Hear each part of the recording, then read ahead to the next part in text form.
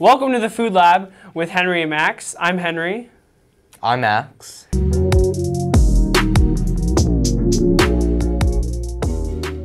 First up is these Mini Capelico. They're a type of freeze-dried ice cream things, but like they're not fully freeze-dried. So it looks like we have vanilla and there's vanilla, strawberry, and chocolate. So I think I'm gonna go for the chocolate. The chocolate's really good actually. It's nice and light. Yeah, same as the vanilla. What would you rate this? Probably a 7 out of 10. 7 out of 10? Yeah. I'd probably rate this maybe an 8. Okay, here we have Garada.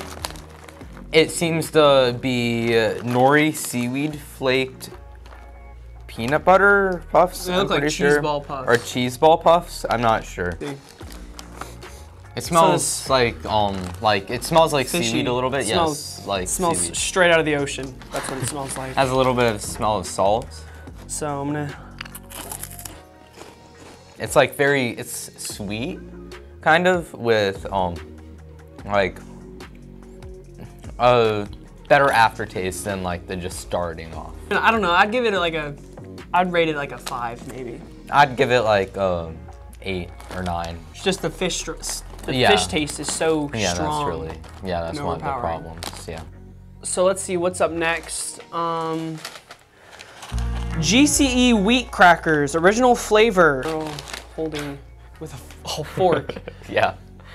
Okay. And let's crack into this. So right off the bat, it smells like it just smells like barbecue chips. It's like the noodles that you get at these Asian restaurants as like a star snack. Lo mein? I'm not sure. It looks like dry lo mein maybe. Yeah, it's like a noodle, but Ooh. they're pretty good, but they kind of have an artificial flavor to them a little bit. I'd rate it like maybe a 9, maybe. Yeah, 8.5. I'd give it an 8.5. I could snack on this for a while. As you can see, there is a variety of Asian flavors that we have on this table, and overall they were all very good and they were individual in their own taste. But I hope we have influenced you to go to your local Asian market and pick some of these flavors out, these unique flavors, as they are not in most supermarkets that are widely available to us. I'm Henry. And I'm Max. And we'll see you next time on Snack Time.